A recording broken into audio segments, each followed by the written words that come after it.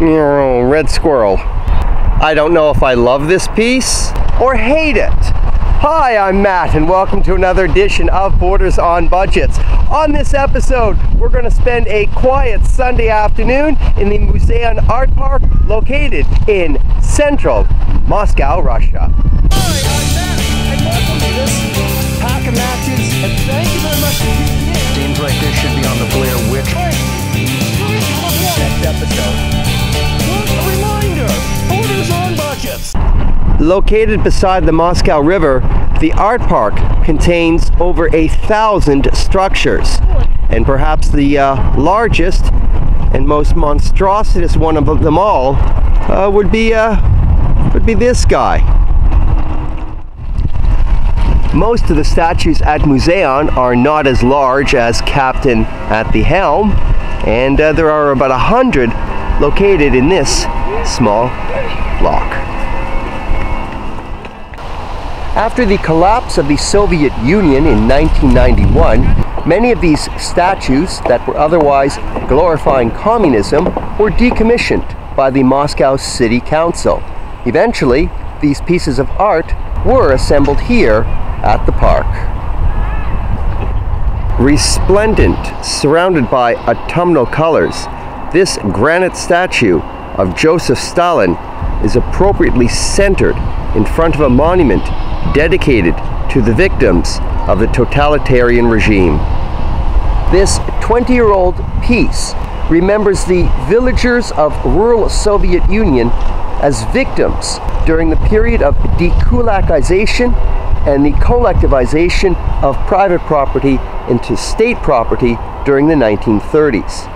Eventually, many of these villagers became prisoners within the country's gulags and forced labor camps. Not all doom and gloom at the Muzeon Art Park.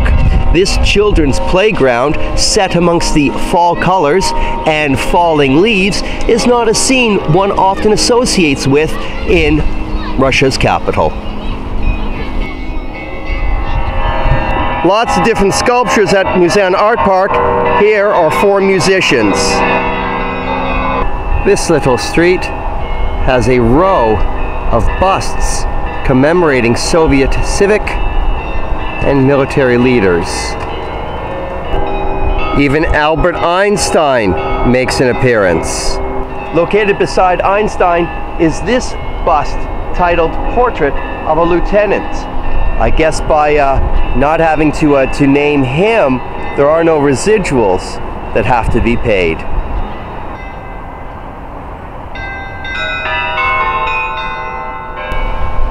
Perched under this tree's rusting leaves, this place seems appropriate for a statue of Mahatma Gandhi.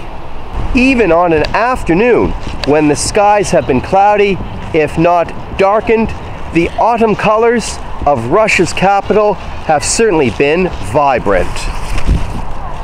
I don't think that worked. Oh well. This has been another edition of Borders on Budgets. A reminder, Borders on Budgets, long distance hikes, slices of life, not a lot of money. From the Muzeon Art Park in Moscow, Russia, thank you for tuning in, and I look forward to seeing you on the next episode. Ooh! Tunnel! It's a tunnel! Oh, how neat! Woo, woo! I suppose in the right light, Vladimir Lenin, the hammer and the sickle, and other symbols of communism can be made to look good. Did you like this episode? Great! Help Borders on Budgets grow. Hit the subscribe button below, leave a comment, and don't forget to share this video with your friends.